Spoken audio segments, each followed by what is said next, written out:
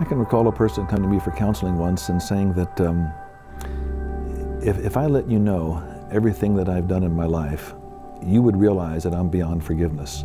That's a question a lot of people ask. That's a question that I think haunts us, have I crossed a line that exceeds God's ability to forgive? Let me tell you what I think is at the root of that question. This will sound strange to you. I think maybe it's pride. I think maybe what I'm saying is, I've got to reach some kind of minimum standard before God can forgive me. Can you hear how silly that is?